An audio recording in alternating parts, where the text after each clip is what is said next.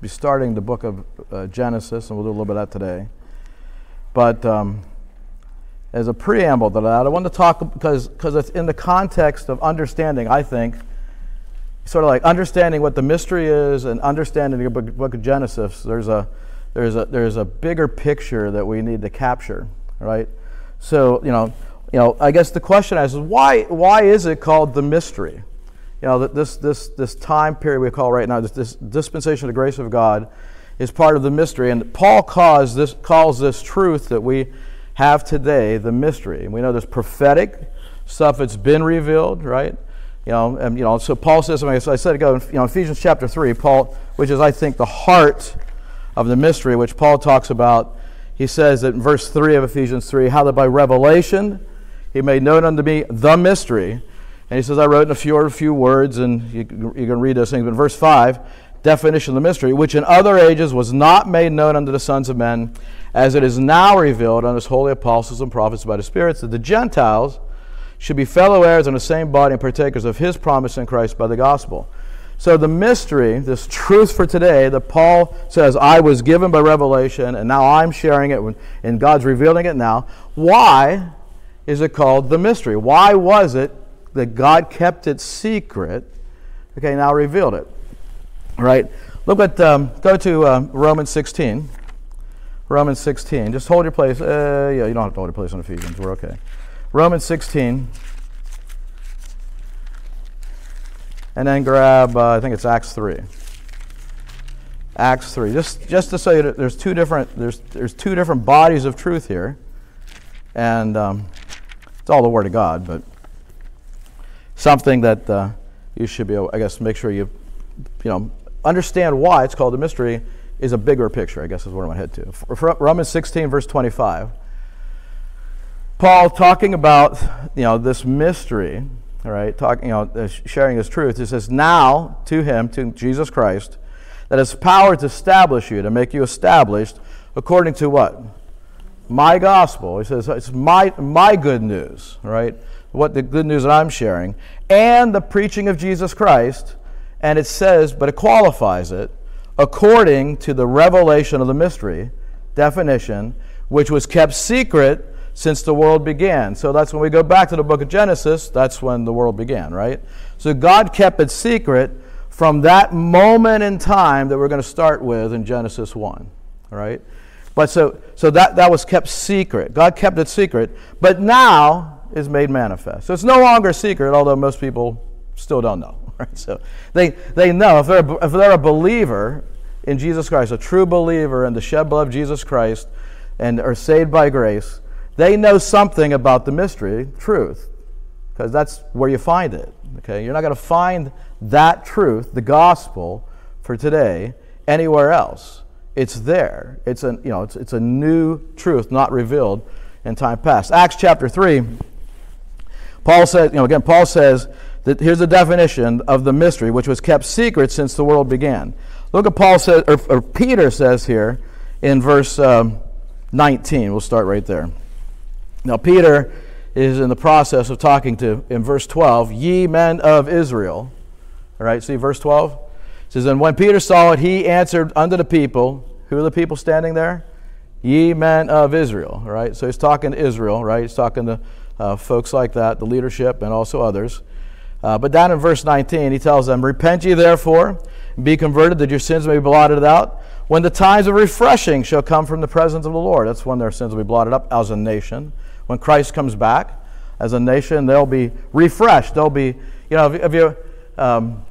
this idea of a refresh is sort of like a restart on a computer, all right? You ever have problems? What's the first thing you just restart, turn it off, restart the computer, right?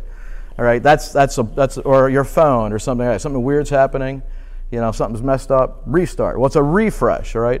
Anyways, verse 20, and he shall send Jesus Christ, which before was preached unto you, whom the heaven must receive until the times of restitution of all things. Notice this, which God has spoken by the mouth of all his holy prophets, what? Since the world began. So Peter says, the stuff that I'm telling you about Jesus Christ, who's coming, all those things, God has spoken by the mouth of all his holy apostles for how long? since the world began. So Peter says, the stuff I'm sharing you, God's been revealing since the world began. All right? Go back to Romans 16. Paul says, the mystery God kept secret since the world began.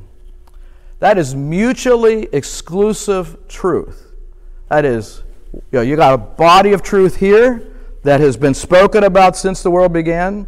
And then Paul says the mystery God kept secret all that period of time since the world began. It's two things, right? So the mystery. So why the mystery? Why did God keep it secret from all those prophets, for all those folks in time past? Right? Why did he keep it a mystery? Why is it called a mystery? Well, is it because he didn't want people to know about it? Because, if you go back to Matthew 13,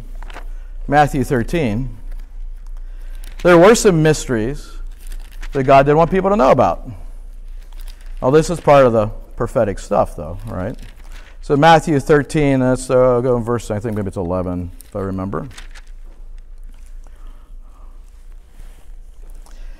So the disciples came and spoke to the Lord Jesus Christ, and start in verse 10. And the disciples came and said unto him, why speakest unto them in what? Parables. Why do you speak unto them in like sort of parallel truth? You don't say it. Okay. What? It's right. Yeah. So you didn't. It's like you're not saying exactly what it is, but you're saying it along a parallel line of truth.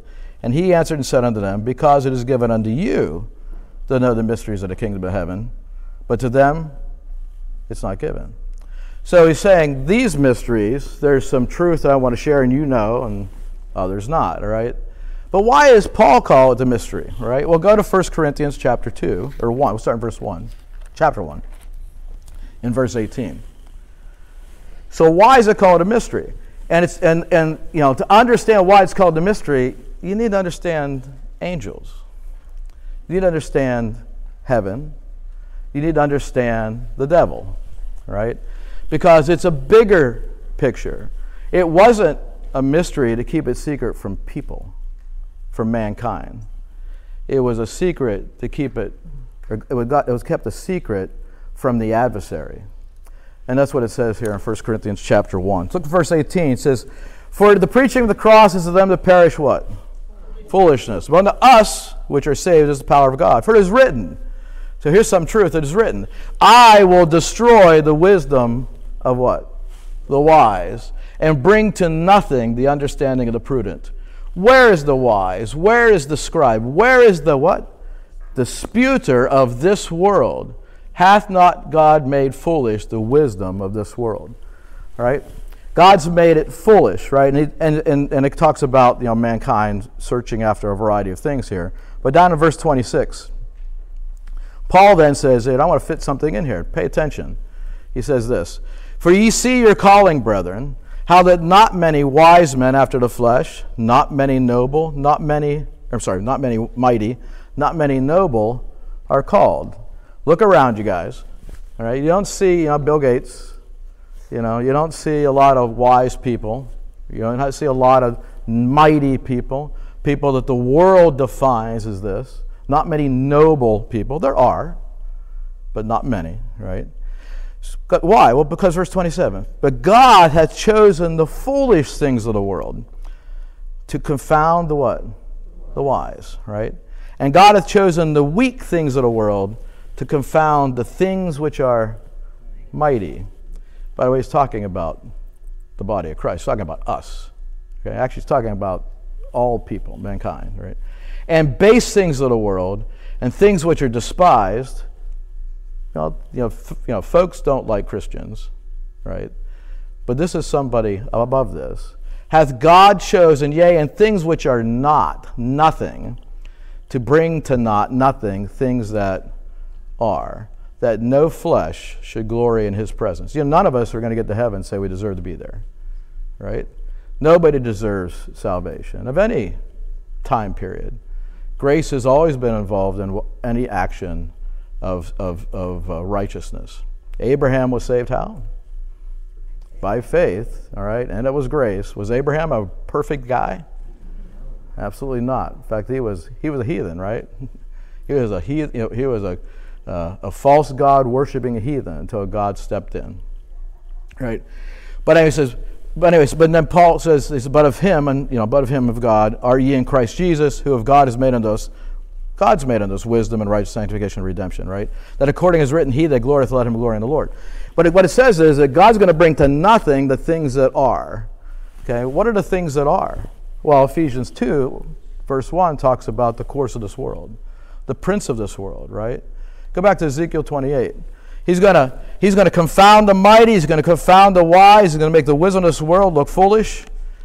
In Ezekiel 28, you have a picture of Satan, the devil, before the fall. You're going to find out that he is wise, he is mighty, and he is noble. All right? Ezekiel 28. If I can find it myself, it'll be great. Okay. Verse 12. Ezekiel 28, verse 12. You'll need to go back to 1 Corinthians here in a minute. But Ezekiel 28, verse 12. Son of man, take up a lamentation upon the king of Tyrus, and say unto him, and then you might say, well, who's the king of Tyrus? Well, he's a king, but what he's looking at is the spirit that motivates the king of Tyrus. Paul says in Ephesians 2, the children of disobedience, the spirit that works in them is the prince of the power of the air. He's the spirit that works in them. He's working in this guy too. But what God's doing is taking basically a parallel truth. Here's the king of Tyrus, not a good guy, and here's the driving force, and he's actually going after the guy that's motivating the king of Tyrus. Thus saith the Lord God, thou sealest up the sum, full of wisdom and perfect in beauty. And by the way, if you keep on going down through here in verse 14, thou art the anointed cherub that covereth. Verse 14, sorry. Thou art the anointed cherub that covereth. He's talking to the devil, Satan, before he was anointed cherub. He's talking about Lucifer, all right? But anyways, notice this. Go back to verse 12. At the end of it, it says, thou sealest up the sum. You're the bottom line of my creation. Add them all up. Draw a line. You're the sum. You're the best of the best of the best. Lucifer could literally say, there's nobody better than me. We always tell people, there's always somebody better than you.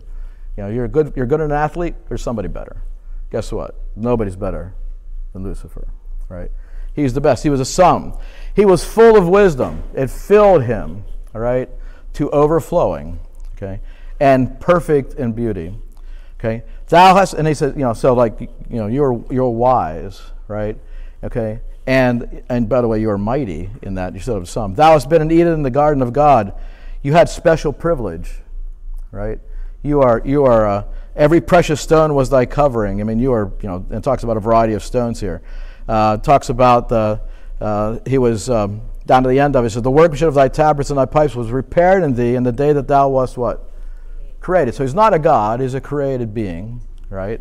Verse 14, thou art the anointed, the Christ, the Messiah cherub that covereth. And I have set thee so, all right? You are wise, you are noble, you had the highest standing of all, right?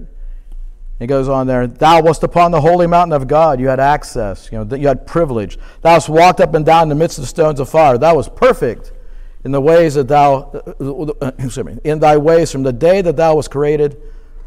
And then there was a break until iniquity was found in thee, right? Lucifer was the top. He was the best of the best. He was wise, he was mighty, he was noble. And God, in 1 Corinthians chapter 2, 1 says, I'm going to bring to nothing him. He says in Genesis 3:15, right? In Genesis 3:15, he says that, by the seed of the woman, okay, I'm going to bruise your head, all right? I'm going to, basically he's going to take the foot, put it on his head, okay? He's going to subdue him, bring him to nothing. In Isaiah 14, you read his exalted, we're going to look at these later, this exalted sort of, I will, and when God says, yet I'm going to bring you down to the sides of the pit. You're going to be taken low. You're going to be brought to nothing, right? In the sight of all, right? And you see that picture through the Scriptures. But Lucifer here, who now becomes Satan at the moment he sins, verse 16 says this: by the multitude of thy merchandise, that you had a plan, you are selling a plan. They have filled the midst of thee with violence, and thou hast sinned. Therefore, I will cast thee as profane as something garbage, profane, out of the mountain of God, and I will destroy thee. I am going to bring you to non-functionality. Destruction does not mean ceasing to exist. Destruction means it's no longer useful, right? It's nothing. You take a car, you go out with a sledgehammer and beat it up. People will pay to do it, and charge $10 a pop, and they'll go out there and beat your car up, okay, and bring it so you can't do anything with it. It's just junk, right? It says, I will destroy thee, cover the cherub from the midst of the stones of fire. Thine heart was lifted up because of thy beauty, pride. Thou hast corrupted thy wisdom by reason of thy brightness. I will cast thee to the ground. I will lay thee before kings, that they may behold thee. Thou hast defiled the sanctuaries, these holy places, by the multitudes of thine iniquities, by the iniquity of thy traffic, the things that you were doing, the things you were selling, the things that you were preaching. Therefore will I bring forth a fire from the midst of thee, it shall devour thee. I'll bring thee ashes upon the earth in the sight of all them that behold thee, and they that know thee among the people shall be astonished at thee.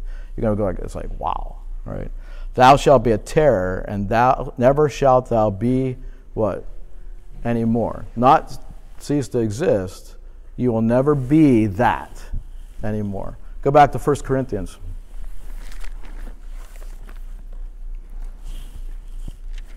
Chapter 1.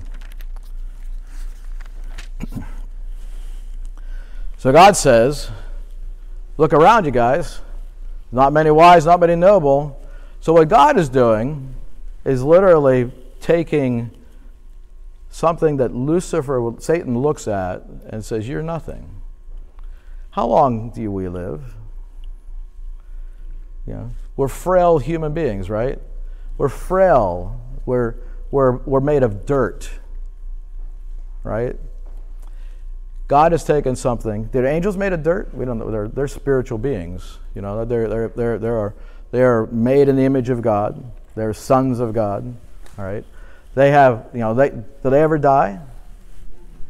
Do they feel pain? I don't know if they do or not, but I know that they can be stabbed and keep running. Okay. The issue is they are God's creation. Apparently, they will suffer, so they do feel pain. If the bad ones will, right? So they'll feel pain. But anyways, God has chosen the foolish things of this world to confound, to confuse, to bring into sort of, consternation, I guess, right? But he's confound the wise. Lucifer looks at it and goes like, this is nothing, and God's going to take nothing and make the wisdom of the world and Satan look like nothing. Right? He's the guy behind it, right? Okay. He's going to take the weak things of the world. It says over in the book of Hebrews that Christ was made a little lower than the angels that he might suffer death. Right? We're lower than the angels, right? And he's been given exalted above that now. The base things of the world, Lucifer looks at something you scrape off your shoe, right? And he's going to take that and things that he despises, Okay, hath God chosen, yea. God says, I'm going to take the path, the things that I'm going to take stuff that you think's nothing, and I'm going to bring you to nothing. I'm going to bring the things of this world to nothing, right? That no flesh should glory in his presence. Context. Go to chapter 2, right? And so then Paul goes on to say, okay, that, I'm going to focus on something here. In verse 3, it says, I was with you in weakness and in fear and in much trembling, and my speech and my preaching was not with enticing words of men's wisdom, but in demonstration of the Spirit and of power. That your faith should not stand in what? The wisdom of men, but in what? Power of God. It's not about us. The arm of flesh shall what? Fail you. That was the lesson that Israel needed to learn, right? It's about always depending upon God and his power. Verse 6, notice, howbeit, we're not speaking the wisdom of this world, howbeit we speak wisdom among them that are perfect, talking about mature, Yet not the wisdom of this world, nor of what? The princes of this world. And then, by the way, here's an explanation, that come to not. They're going to come to nothing. The wisdom of this world and the princes of this world, and he's not talking again, he's like the prince of Tyrus. He's not talking about that guy, right? Even though it's pretty obvious that the princes of this world's wisdom is pretty foolish, at least to us, right? But he's talking about the one behind. But we speak the wisdom of God in a mystery. We speak wisdom that God kept secret. Okay? We speak wisdom that he's now revealing. Even the hidden wisdom, which God ordained, declared, pronounced to himself before the world. Right? So before the world was created, he pronounced it, and by the way, it has a purpose. It's unto our glory. Right? So the base things of the world that Satan thinks are nothing, God's going to glorify. And the things that have glorified themselves, God's going to bring them to nothing. Right? And verse 8 says, this hidden wisdom, this mystery, this truth that God has not revealed, which none of the princes of this world knew, and since Satan is the prince, the power of the air, right? Which none of the princes of the world knew, for had they known it, they would not have crucified the Lord of glory. You know, any of the rulers of Rome or the rulers of Israel would have cared less about what the mystery said. You know, it didn't. You know, what did they think about Paul preaching that message? They didn't like it, but it wasn't because it affected them. They just hate, other than maybe some, peer power issues. If they liked Paul, they didn't like me, something like that. Okay, this is talking about these angelic princes, talking about Satan. Satan didn't know. Why is it a mystery? Well, to keep it from the devil. That's why it's a mystery. That's why it's called the mystery. To keep it, that's the only reason. God kept it secret. It wasn't about keeping it secret from mankind. It wasn't to hurt mankind, other than maybe confused Israel. In fact, it did confuse them back in Paul's day, right? But it was a mystery. It was called a mystery because God kept it secret from the princes of this world. For had they known it, they would not have done something. They would not have crucified the Lord of glory. And if that would have not happened, where would we have been? Where would have anything been? Go back to Romans chapter 3. Because of the cross, because of the blood of Christ and what he accomplished there, God was able to stay true to his word and true to the things that he said and the things that he has done. Satan always questioned how God saw righteousness in Israel. How could he do those things? David said, blessed the man to whom God will not impute sin. He had no explanation for it. Devil didn't either. Okay, the devil, accused over and over again. They're sinners, they're unrighteous, they're whatever, right? And God said, no, they're righteous in my eyes. Well, how? Well, it's because of the cross. And today, it's because of the cross. Now, things are different today since the cross. Things are different in the heavens today than they were before the cross, right? There's still fallen angels there, but their authority has been re-usurped. Christ has been given a name which is above every name, right? There's been a restructuring. He hasn't, Satan's angels are still there, but there's no longer sort of the same activity that was going on before the cross. Romans 3 verse 24 says, verse 23, for all have sinned and come short of the glory of God, being justified freely by his grace through the redemption that is in Christ Jesus. The payment made by Christ Jesus, we are redeemed or justified freely, right? It is without a cause, but it's also without limitation, right? Verse 25, whom God, talking about Jesus Christ, hath set forth to be a propitiation, a fully satisfying sacrifice, mercy seat. The Greek word is histerion. It's translated elsewhere as mercy seat. It's where the blood was sprinkled, right? Whom God has set forth to be a propitiation through faith. This is the means in his what? His blood. To declare This, here's the declaration, his righteousness, that God was righteous for the remission, that basically the taking care of the sins that are past through the forbearance of God. The cross made God just and righteous to take care of the sins of the past. And that's not the past in your life, because when Christ did it, it was all future for us. He's talking about the past as in time past. David, Adam, Moses, Jonah. Pick a guy or a gal back in the Old Testament that the Lord has given righteousness to. God was righteous because of the blood of Christ, and it tells you how. It says through the forbearance of God. Forbearance means an extension of time until a debt is paid. If you forbear something, you are bearing with it. Bearing for. All right? Bear means to carry. So the load was carried until the debt was paid. If that debt never got paid, God's a liar. God did stuff unjustly. He was not righteous in doing it, right? So God kept it secret. Goes on to say, to declare, here's a second declaration. The first declaration, God was righteous in taking care of the sins of the past. So it explains how the apostles could be saved. That Matthew, that tax collector guy, that guy, he's okay. I'm not sure about that, but anyways, was there any lawyers in there? I don't think there were no lawyers in the 12, right? Just checking. But anyways, second declaration, I say, at this time, today, his righteousness, he's righteous, right? That he might be just, God is just, and he's then also the justifier of him which what?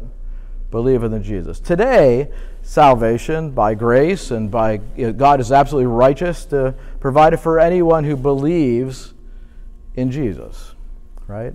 And it's all through, according to verse 25, faith in his blood, right? His faith in his blood. It's the faithfulness of his blood. Christ died. His blood paid for the sins of all mankind, time past, present, future, right? All. Did he pay for any angel's sin? No, and that's why when we go back to Genesis 1, you're going to see that's the case, right? You're going to see that there's just, angels sin how many times? Well, they've probably sinned many times since that, okay? But they've only had to sin one time. And the angels that are in God's side, camp, how many times have they sinned? 0 times. It's possible, apparently, right? How do you not sin? Just do what God says. Okay, it's easier said. We have this old flesh, though, right? Angels didn't have an old flesh, right, to deal with. We're going to leave it behind. So we're going to be not angels, but we're going to have a similar state in the future, in that fashion. All right, let's go back to let's go back to Genesis 1 then. So why is it a mystery? Well, because God needed to keep it secret, not because of mankind, but because of the angelic beings, right? All right, and we know, and we have Satan here, and he's the prince of power of the air. He's got some problems. He's doing some things, right? And God kept it secret, and he had to keep it secret up to the time of the cross. And after the cross, he could reveal it any time he wanted, right? But he picked a proper time, fits in with what he says. God. When God says something, he means it, and it's true, right? And so when you go back to Daniel chapter 9, you go there and you see the whole passage. They're talking about the 70th week of Daniel. You find out exactly where God could do it. After the Messiah comes and is cut off, then there's the 70th week, right? Well, he fit it right where he could do it. Was that an accident? Now, see, Paul says it was something God planned before the world began. So before this Genesis 1:1, this was God's plan. God was not caught off guard. God was not in some darkness about what was happening. He knew everything was going to happen. Before he said, earth, heaven, created it, spoke it into existence, God already knew what was going to happen, and he already had a plan for what was going to happen. Did he cause everything to happen? That's a different story, right? And did he cause everything? Did he cause Lucifer to sin? Just because you see it, just because you know it, doesn't mean you cause it. What's going to happen? Did you cause it? Just because you know doesn't mean you cause it, right? Causation and knowledge are different. The prophets knew. They spoke ahead. Did they cause it? No. So there's a lot of strange theologic mumbo-jumbo garbage that's out there about people dealing with that type of stuff. And it ends up being, God's the author of sin if you do something like that. But anyways, go back to Genesis 1:1. All right, so in the beginning, maybe we can get through day 1 here. Okay, so in the beginning, God created the heaven and the earth. And what I said before, I believe it's a linear issue. So in the beginning, God created heaven. Nice marker, thank you. So God created heaven, all right? I think some time passed because Job, we said about last week, Job 38 talks about the angels rejoicing when God created the earth. Well, they'd have to have some context to not have the earth in order to be pretty excited about God, if God just said, all of it together, in heaven, God created heaven, earth, angels, heaven, angels, earth, like bang, bang, bang. The angels, why would they rejoice? They rejoice because of God was going to be with them. He's putting a seat of authority on that planet, stuff like that. So heaven, he creates the next thing he creates is angels. That's according to Job 38. And then he creates the earth. And I'm going to do it like this. He creates earth because now we have Genesis 1:1. God created the heaven and the earth. This is time passing. By the way, when he created time. So before this, there was just a beginning that's not a beginning. It's just God, all right? God is eternal. He's outside of time. Sort of like, how could God know all the things that are going to happen? Well, since he created time, he can look at it. So for instance, suppose this is time. God creates it. That means he's bigger than it. He's beyond it, right? So God can do this. I can look at this side. I can look at this side. I can look at it like this because I'm outside it. I'm beyond it, right? God is bigger than that, right?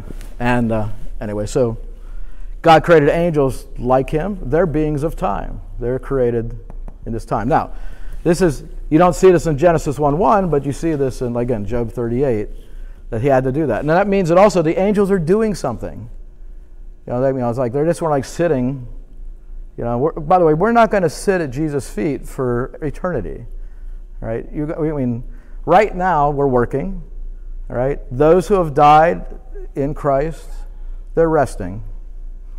But when the Lord comes back at the rapture, we're going to get back to work. Okay. So those who go in the rapture, you're going to have a short amount of rest. Not that you're going to need it. You're going to have a new body, it doesn't matter, right? Those that have gone on, maybe somebody in Paul's day, Paul died 2,000 years ago, but ish, right? He's been resting, just waiting for the Lord to get on with what he plans to do, right? But anyway, so God created heaven and the earth. So then what happens, all right? So that was last week. So then in verse, it says, and again, like I said, I believe something happened in Genesis 1:2, which is a judgment. And the earth was without form and void, and darkness was upon the face of the deep, and the Spirit of God moved upon the face of the waters.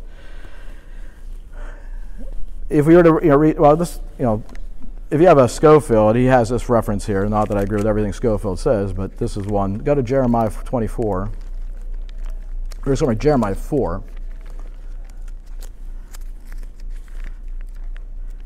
This phrase, I wouldn't have to go back to Genesis 4 in that I know that God doesn't create darkness and things like that. But in the context of what Paul says, there's this angelic host, and God kept the secret since the beginning of the world, and he kept the secret from the devil and stuff like that. The devil has to sin in here somewhere. Jeremiah 4, verse 23. Okay, there's a statement that says, "I beheld the earth, and lo, it was without form and void. And the heavens, and they had no light." That's verse 2, right? I beheld the mountains, and though they trembled, and all the hills moved lightly. I beheld, and lo, there was no man, and all the birds of the heaven were fled. I beheld, and lo, the fruitful place was a wilderness, and all the cities thereof were broken down at the presence of the Lord and by his fierce anger. The idea is of judgment. There's a that phrasing deals with judgment. Some people, that's where they hang their hat on it, and other people attack it and say that's, God sort of started with this sort of blob and you made something from it, right? I think God creates. The thing when I look at what God is, when we look at things in creation, God creates the thing. He doesn't create something that becomes a thing. Right? Things reproduce after their kind. It wasn't like, we started here and we worked on up. I think you leave room for evolution if you want, if you do that. Not that if that was true, I guess we should be okay with it. It's not true, but de-evolution works. Okay, go in the other direction. That's what man's been doing. We started in the garden and we're heading backwards, right?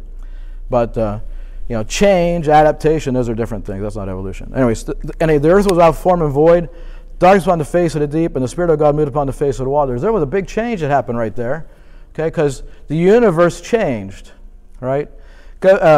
What happened at this point is there was a judgment, right? There was some sort of judgment, and what you find, I read Ezekiel 28. You had this, Lucifer. He was in a lot of, he was all kinds of places, and then he was selling a message, all right? And then God says, you're judged. What's Matthew 25, verse 41 say about hell? Yeah, for the devil and his angels, right? Okay. God created it for them. That was an act of creation, right? When did that happen? Right? Well, either it happened here, or it was here and God just didn't show it until there, right? When he created the earth, right? Those things like that, and if he created for the devil and his angels, that means the devil and his angels did something stupid, right? And it had to happen before he showed up in the garden and talked to Eve, right? So that so it happens very early in the life of time, anyways. Here, so go to I got a couple minutes. Go to book of Hebrews,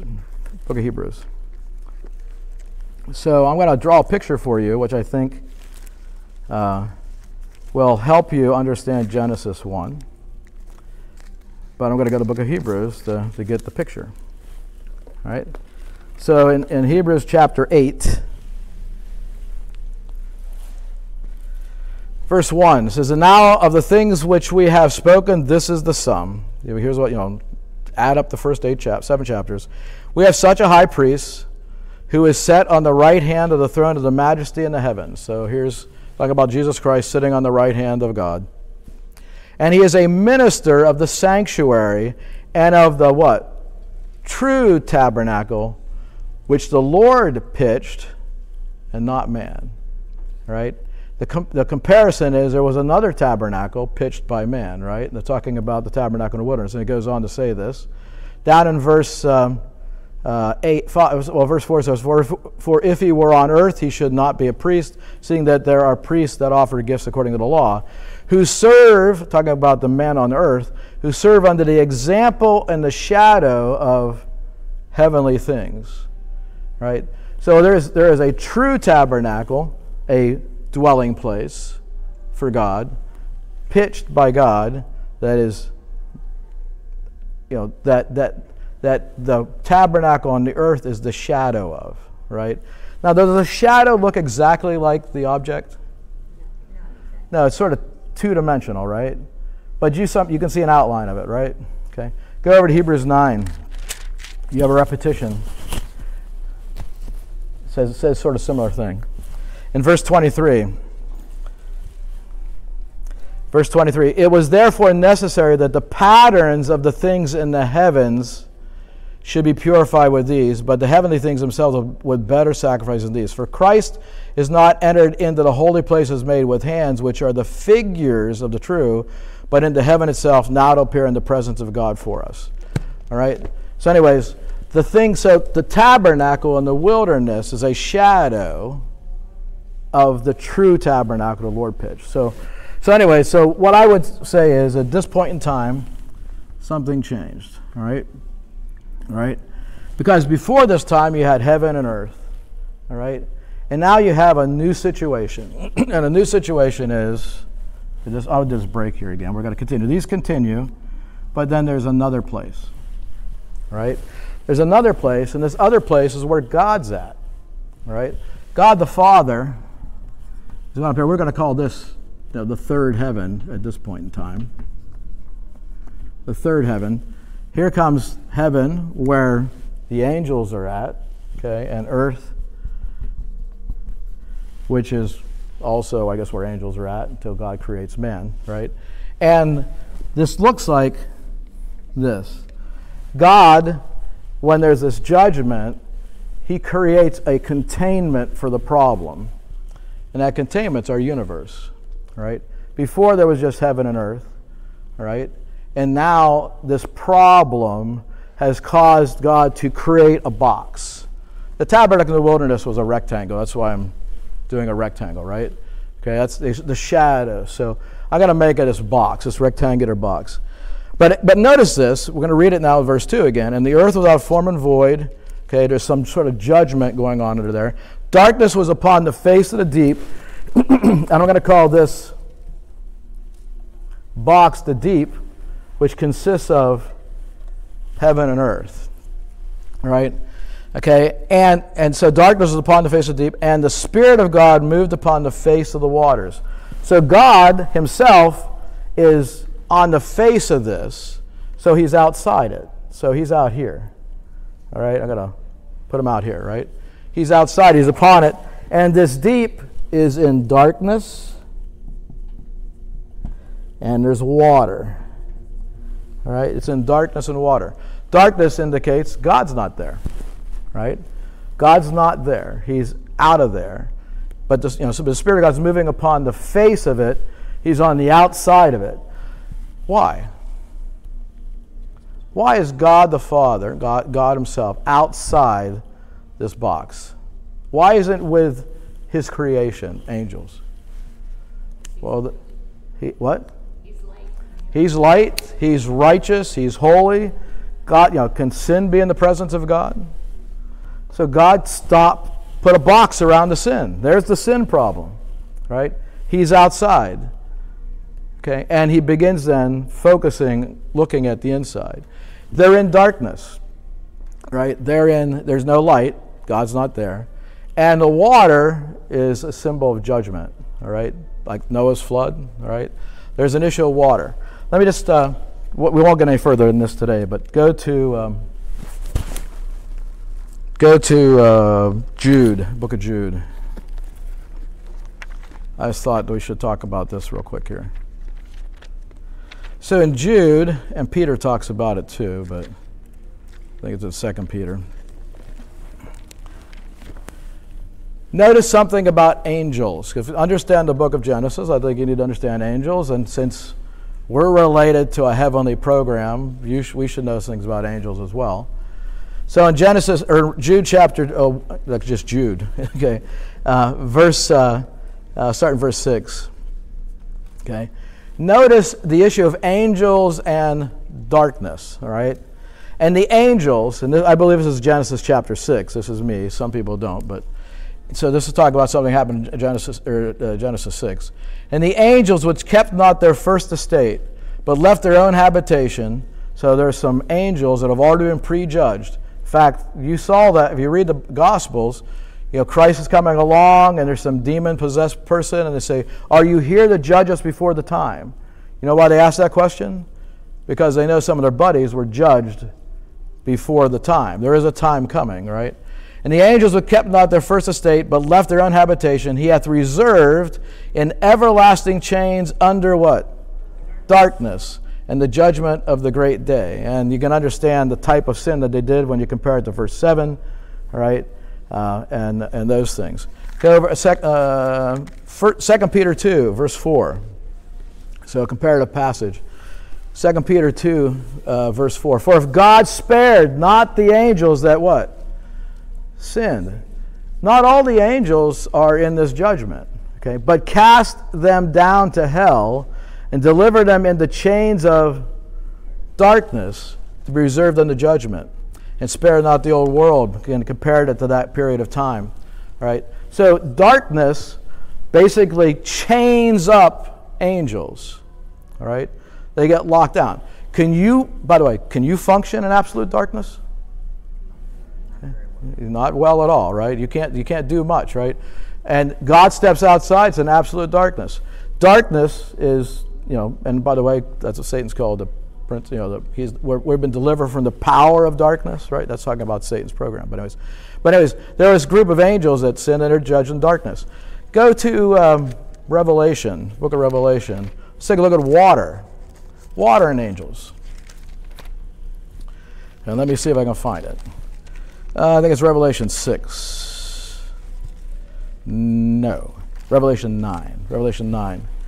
And verse 13.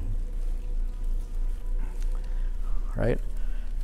So there's another group of angels that were prejudged, right? Revelation 9, verse 13. And the sixth angel sounded, and I heard a voice from the four horns of the golden altar which is before God. You're in the middle of tribulation, right? Actually, real close to the middle. Saying to the sixth angel which had the trumpet, loose the four angels which are bound where? In the great river Euphrates. And the four angels were loosed, and they did a whole bunch of terrible stuff, right? There are four angels that are bound. Are they God's angels? Why would God bind his angels, right? They're bound in the great river Euphrates.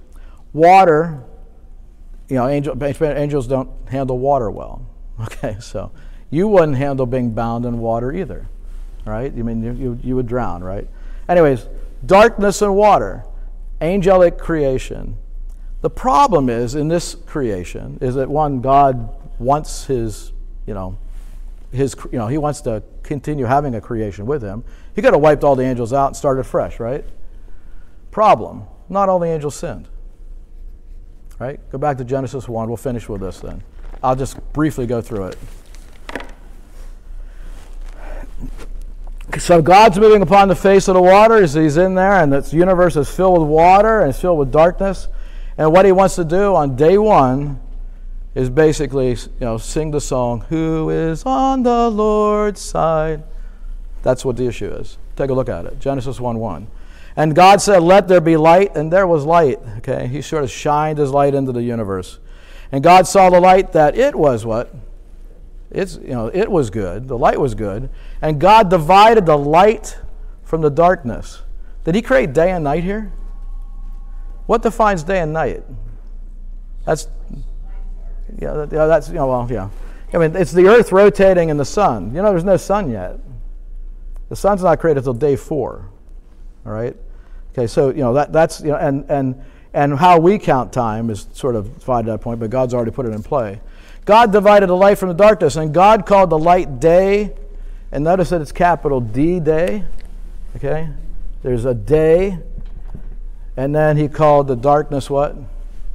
Night, capital N, night. And by the way, at the end of that day, it doesn't say it was good.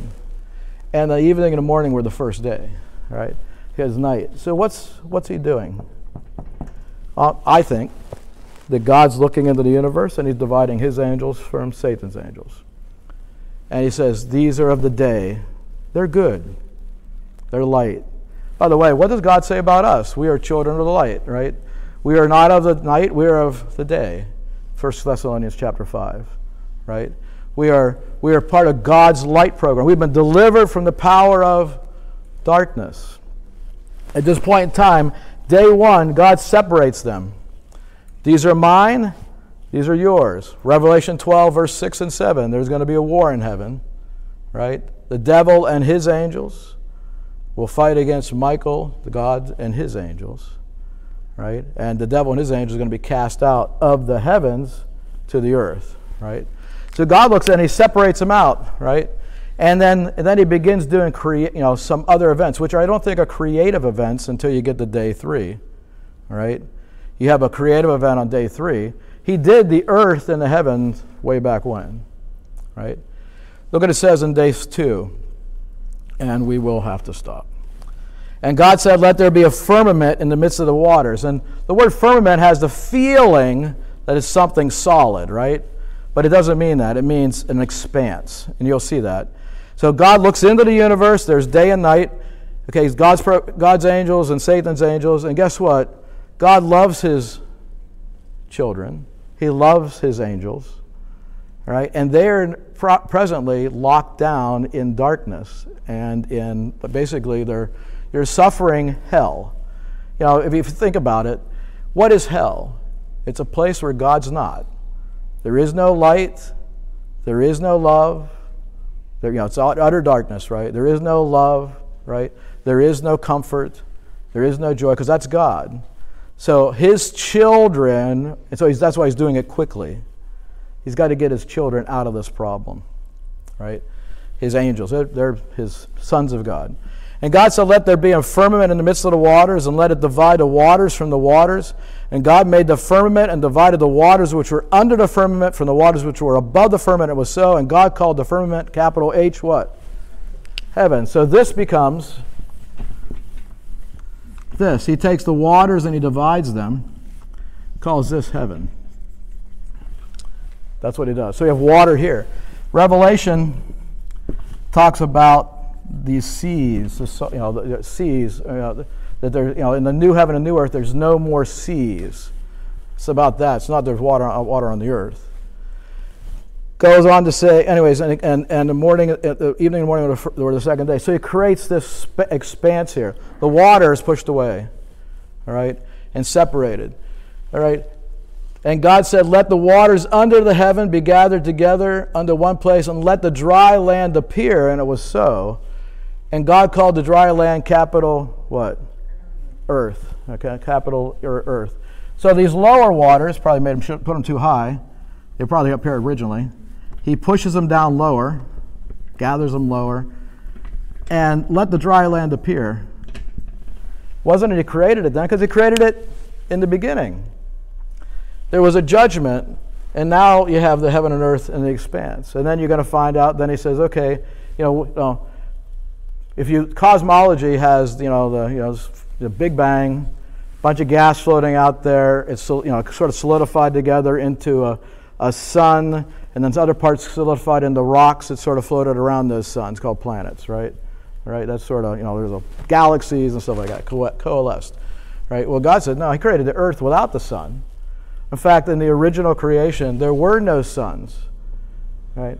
Why the sun? Well, the sun is light.